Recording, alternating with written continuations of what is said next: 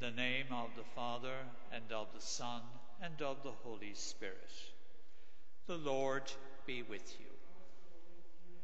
Good morning to you all, and welcome on this feast of the Epiphany of our Lord.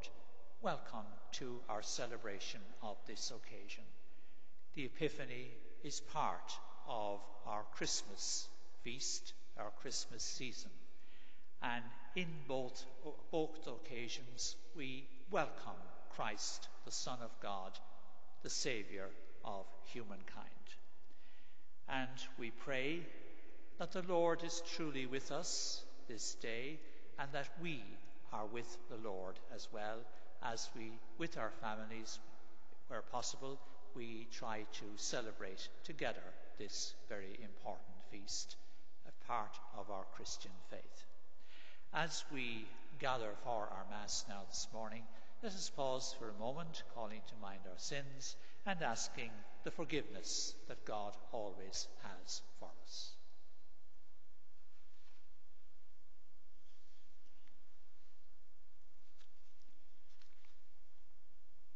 Lord Jesus, you are mighty God and Prince of Peace. Lord, have mercy. Lord Jesus, you are Son of God and Son of Mary. Christ, have mercy. Lord Jesus, you are Word made flesh and splendour of the Father. Lord, have mercy. May Almighty God have mercy on us, forgive us our sins, and bring us to everlasting life. Amen. Glory to God in the highest, and on earth peace to people of good will. We praise you, we bless you, we adore you, we glorify you. We give you thanks for your great glory. Lord God, heavenly King, O God, almighty Father, Lord Jesus Christ, only begotten Son, Lord God, Lamb of God, Son of the Father, you take away the sins of the world, have mercy on us. You take away the sins of the world, receive our prayer. You are seated at the right hand of the Father, have mercy on us. For you alone are the Holy One, you alone are the Lord. You alone are the Most High, Jesus Christ, with the Holy Spirit, in the glory of God the Father. Amen.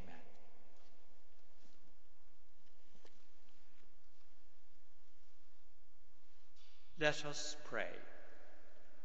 O God, who on this day revealed your only begotten Son to the nations by the guidance of a star, grant in your mercy that we who know you already by faith may be brought to behold the beauty of your sublime glory.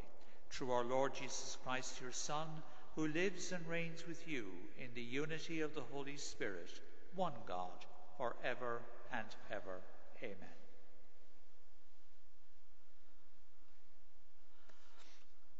A reading from the prophet Isaiah. Arise, shine out, Jerusalem, for your light has come. The glory of the Lord is rising on you. Though night still covers the earth and darkness the peoples, above you the Lord now rises, and above you his glory appears. The nations comes to your light, and kings to your dawning brightness. Lift up your eyes and look around. All are assembling and coming towards you, your sons from far away, and daughters being tenderly carried. At this sight you will grow radiant, your heart throbbing and full, since the riches of the sea will flow to you, the wealth of the nations come to you. Camels in throngs will cover you, and dromedaries of Midian and Ephah. Everyone in Sheba will come, bringing gold and incense, and singing the praise of the Lord. The word of the Lord. Thanks be to God. And the response to the responsorial psalm, all nations shall fall prostrate before you, O Lord. All nations shall fall prostrate before you, O Lord. O God, give your judgment to the king, to a king's son your justice, that he may judge your peoples in justice and your poor in right judgment. In his days justice shall flourish, and peace till the moon fails. He shall rule from sea to sea, from the great river to earth's bounds. All the nations shall fall prostrate before you, O Lord. The kings of Tarshish and the sea coast shall pay him tribute. The kings of Sheba and Seba shall bring him gifts. All the nations shall fall prostrate before you, O Lord.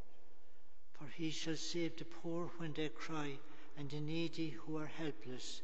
He will have pity on the weak and save the lives of the poor. All the nations shall fall prostrate before you, O Lord. And the second reading is from the letter of St. Paul to the Ephesians. You have probably heard how I have been entrusted by God with the grace he meant for you, and that was by a revelation that I was given the knowledge of the mystery. This mystery that has now been revealed through the Spirit to his holy apostles and prophets was unknown to any man in past generations. It means that pagans now share the same inheritance, that they are parts of the same body, and that the same promise has been made to them in Christ Jesus through the gospel. The word of the Lord. Thanks be to God. And the gospel acclamation. Alleluia, alleluia. We saw his star as it rose, and have come to do the Lord's homage. Alleluia.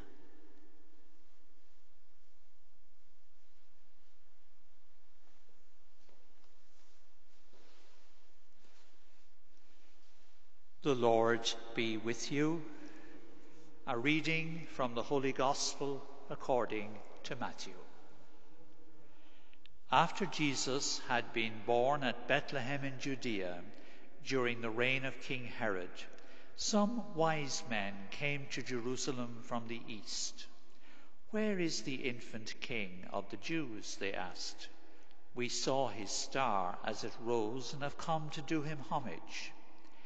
When King Herod heard this, he was perturbed, and so was the whole of Jerusalem. He called together all the chief priests and the scribes of the people, and inquired of them where the Christ was to be born. "At Bethlehem in Judea," they told him, "for this is what the prophet wrote. And you, Bethlehem, in the land of Judah, you are by no means least among the leaders of Judah, for out of you will come a leader who will shepherd my people Israel." Then Herod summoned the wise men to see him privately. He asked them the exact date on which the star had appeared and sent them on to Bethlehem. "Go and find out all about the child," he said, "and when you have found him, let me know, so that I too may go and do him homage." Having listened to what the king had to say, they set out. And there in front of them was the star they had seen rising. It went forward and halted over the place where the child was. The sight of the star filled them with delight, and going into the house they saw the child with his mother Mary, and falling to their knees they did him homage. Then, opening their treasures, they offered him gifts of gold and frankincense and myrrh. But they were warned in a dream not to go back to Herod, and returned to their own country by a different way. The Gospel of the Lord.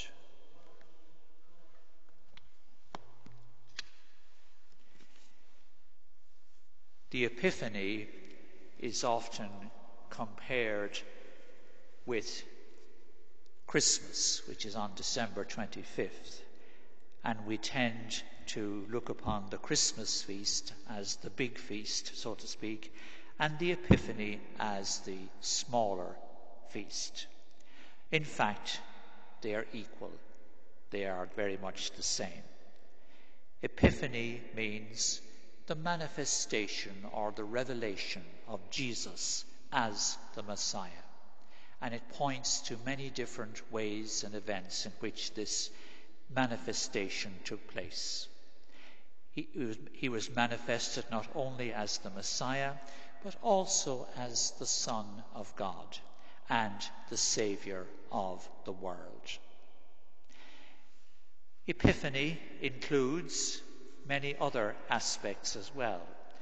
The adoration of Jesus by the wise men that we heard about there in the Gospel. They are often referred to as the Magi, who have come from the East. And it includes other events as well.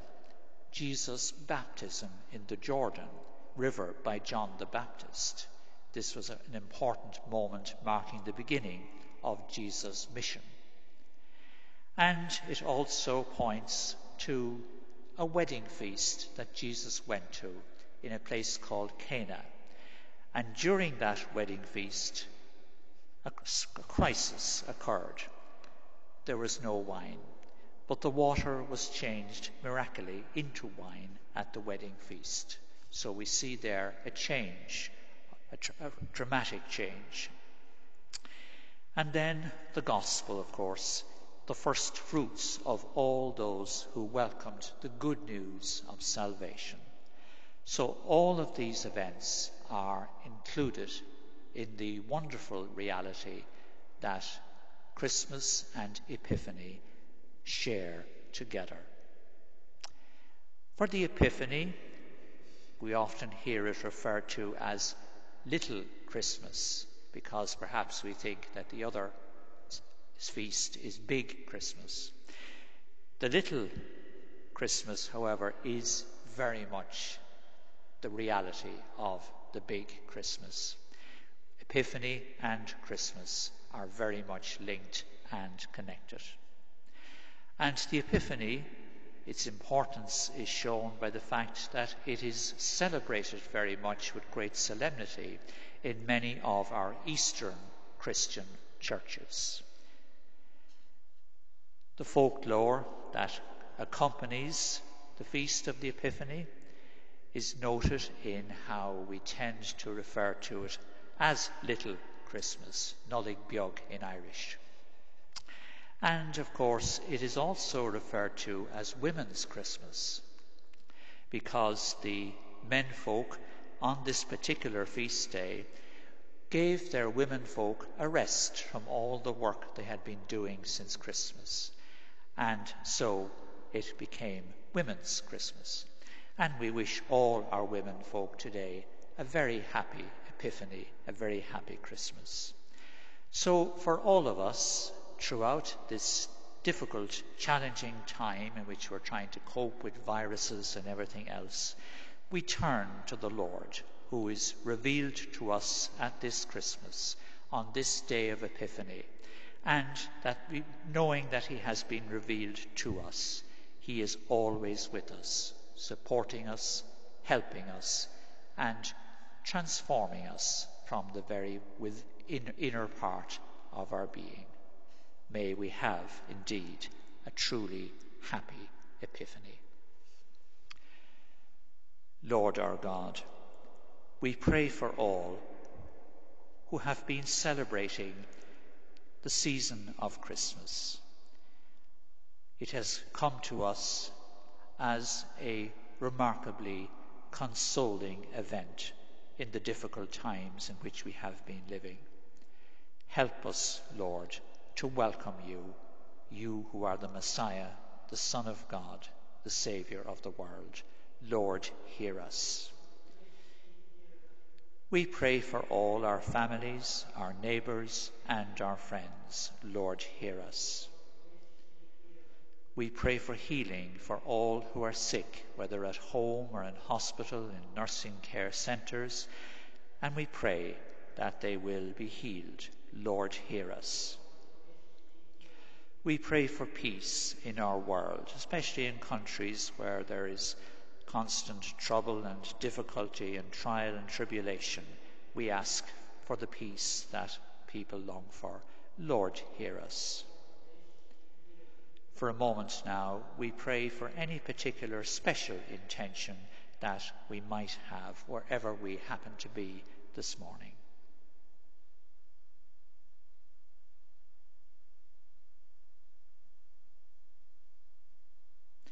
And for all our intentions we pray, Lord, hear us.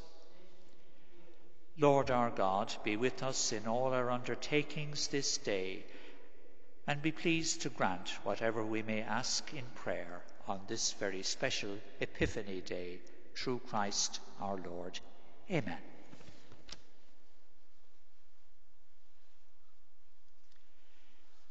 And now let us proclaim together our faith as we say, I believe in God, the Father Almighty, creator of heaven and earth, and in Jesus Christ, his only Son, our Lord, who was conceived by the Holy Spirit, born of the Virgin Mary, suffered under Pontius Pilate, was crucified, died, and was buried.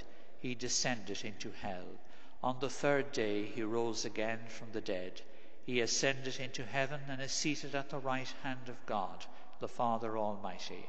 From there he will come to judge the living and the dead.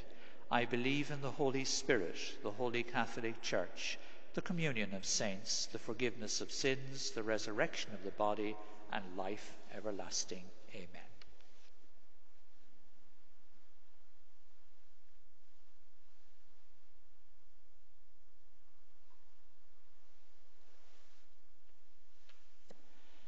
Blessed are you, Lord God of all creation, for through your goodness we have received the bread we offer you, fruit of the earth and work of human hands. It will become for us the bread of life.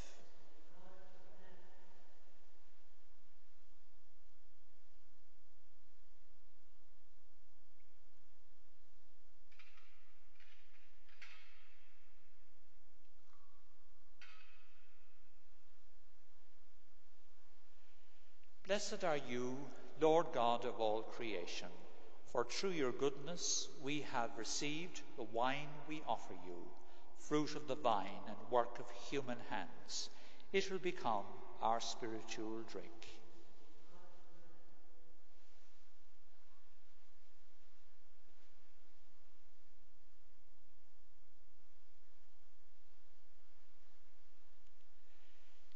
Let us now pray that my sacrifice and yours may be acceptable to God, the Almighty Father.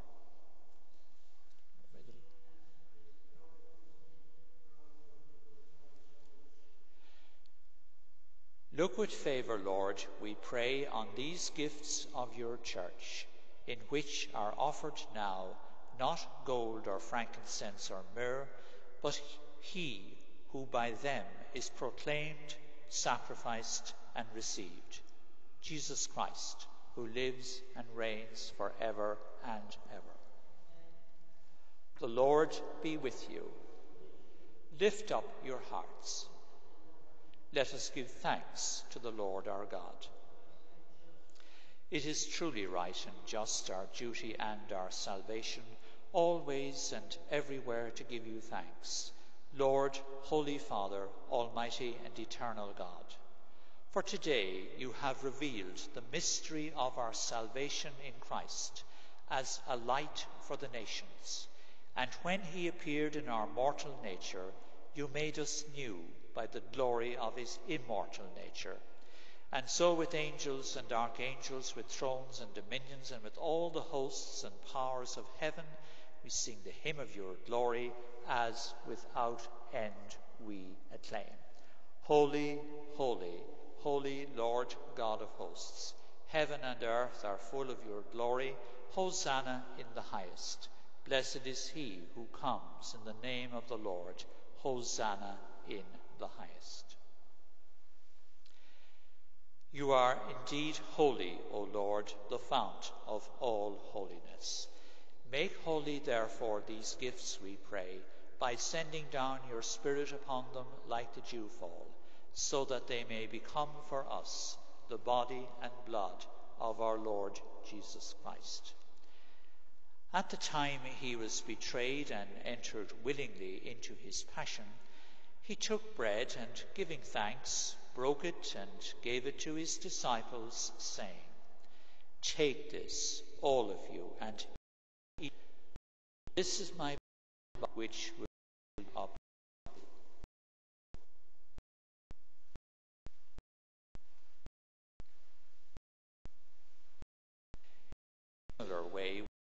was ended, he took the chalice, and once more giving thanks, he used saying, "This, all of you, and drink from it, for this is the chalice of my blood, the blood of the new and eternal covenant, which will be poured out for you and for many for the forgiveness of sins. Do this in memory of me."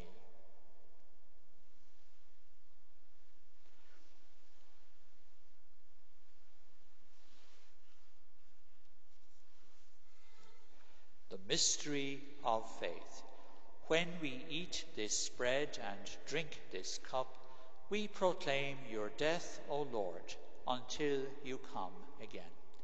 Therefore, as we celebrate the memorial of his death and resurrection, we offer you, Lord, the bread of life and the chalice of salvation, giving thanks that you have held us worthy to be in your presence and minister to you. Humbly we pray that, partaking of the body and blood of Christ, we may be gathered into one by the Holy Spirit. Remember, Lord, your church spread throughout the world, and bring her to the fullness of charity. This prayer we make through Christ our Lord. Remember also our brothers and sisters who have fallen asleep in the hope of the resurrection, and all who have died in your mercy. Welcome them into the light of your face. Have mercy on us all, we pray, that with the Blessed Virgin Mary, Mother of God, with the blessed apostles, and all the saints who have pleased you throughout the ages, we may merit to be co-heirs to eternal life, and may praise and glorify you through your Son, Jesus Christ. Through him, and with him, and in him, O God, Almighty Father, in the unity of the Holy Spirit, all glory and honour is yours forever and ever.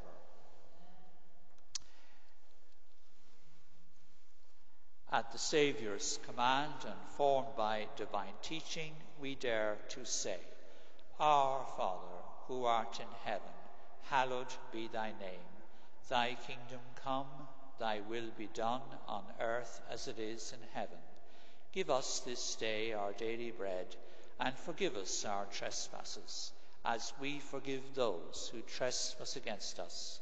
And lead us not into temptation, but deliver us from evil. Deliver us, Lord, we pray, from every evil. Graciously grant peace in our days, that by the help of your mercy we may be always free from sin and safe from all distress, as we await the blessed hope and the coming of our Saviour, Jesus Christ. Lord Jesus Christ, who said to your apostles, Peace I leave you, my peace I give you, look not on our sins, but on the faith of your church, and graciously grant her peace and unity in accordance with your will, who live and reign for ever and ever. The peace of the Lord be with you always. Lamb of God, you take away the sins of the world, have mercy on us. Lamb of God, you take away the sins of the world, have mercy on us. Lamb of God, you take away the sins of the world, grant us peace.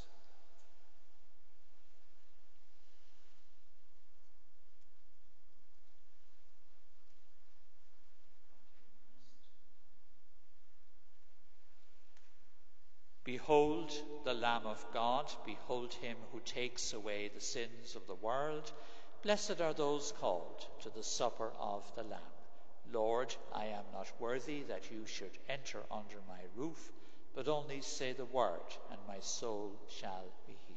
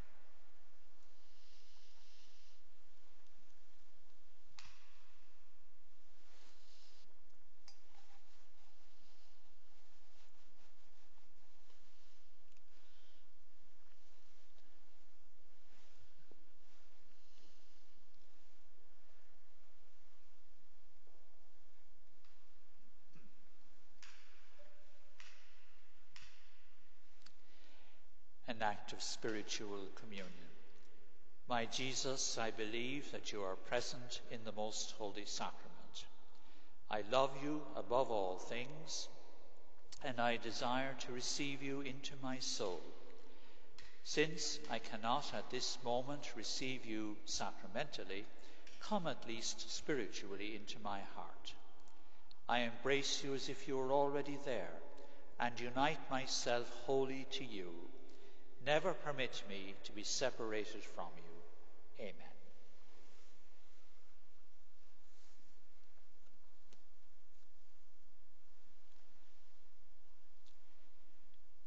We have seen his star in the east, and have come with gifts to adore the Lord. Let us pray. Go before us with heavenly light, O Lord, always and everywhere, that we may perceive with clear sight and revere with true affection the mystery in which you have willed us to participate, through Christ our Lord. The Lord be with you, and may Almighty God bless you, the Father, the Son, and the Holy Spirit. Thank you all for joining us this morning for the celebration of this Mass in honour of the Epiphany of our Lord Jesus Christ. May the greetings of this season of Christmas and Epiphany be yours throughout the coming year. Go now in peace to love and serve the Lord.